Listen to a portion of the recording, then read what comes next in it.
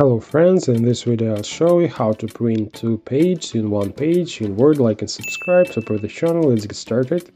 To print two pages on one, we open the print window. This window can be opened in the usual way, that is, click File and then Print, or you can open this menu using Ctrl and P keys.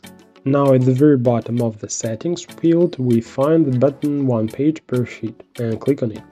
In the drop-down list, we select 2 pages per sheet or some other option. If you are interested in how the pages will be arranged on the sheet, pay attention to these icons on the left. Everything is selected, click Print.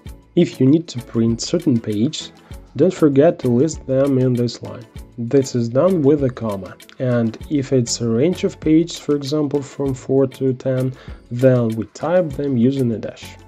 And only after that we click Print. That's all, now you know a little more, thanks for watching.